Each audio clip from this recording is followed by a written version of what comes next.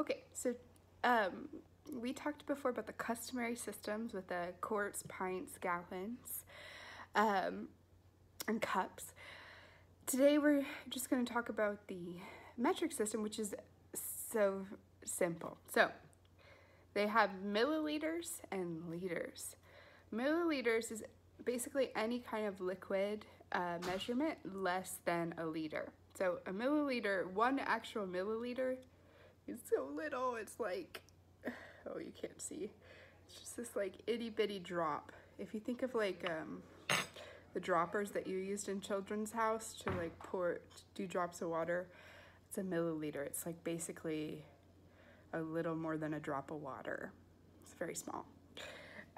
So then a liter is, I like to think of it, if you have a Nalgene, a liter is an Nalgene. That's, I mean, if mine was filled up, of course, but this holds a liter of liquid. Okay. If you get a big Coke bottle, this is also a liter. Okay. And it does say on these here, 1 liter. Okay. So you have milliliters and liters. Anything less than a liter, oh, I also have some lime juice, it's also a liter. And anything that's going to be less than a liter, they measure in milliliters. Okay, so this dishwashing soap, it's not quite a liter, it's 709 milliliters. And they abbreviate that. Oh, also light. There you go. 709 milliliters, ml. Okay. So one thing you can do is look around your house and find things that are liters, and then see if you can find any liquids that also say how many milliliters they are. So that means that they're less than a liter. Pretty simple. And I did forget to say, there are 1,000 milliliters in a liter. So if you see on the side of my Nalgene, on this side it counts up to 900, okay?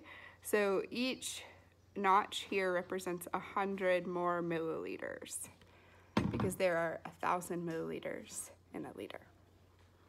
Okay, so your project with the milliliters and liters is you're gonna go on a scavenger hunt in your house to find the liquid volume of things in milliliters and liters.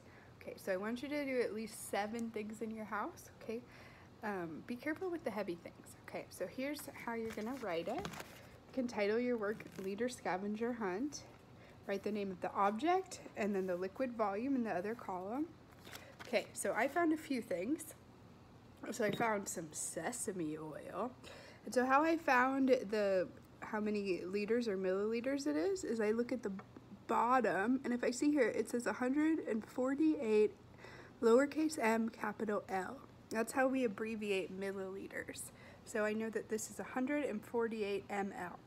It also says 5 FLOZ, and we'll talk about what that means very soon, but right now we're gonna focus on these milliliters. Okay, I also found my favorite hot sauce, Cholula, and I see on the bottom it says 150 ml, so I know that's 150 milliliters. My favorite salad dressing, I found it on the bottom, 236 ml. Okay, so you might have to look pretty close if it has a lot of words. I found a big thing of vinegar. Okay, so with the big thing of vinegar, over here it says 3.78 L. So what do you think that L stands for? Liters, yeah. So I wrote 3.78 L. The 0.78 just means that it's not quite made it to 4, but it's over 3. Okay, and then I found my roommate's ginger ale lemonade, and this is exactly 2 liters, and it even writes out liters. When you see big soda things like this at the store, these are normally going to be 2 liters. Okay, so that is my list. So if you want to see with the liters, I wrote capital L, which is the abbreviation for liters, and ML, which is the abbreviation for milliliters. Okay, so find at least 7 things in your house and make a list of these things. And we'll compare later and we'll see if anybody has the same objects. Okay, Also, if they're your favorite, like your favorite hot sauce, I would love to know how many milliliters your favorite hot sauce has.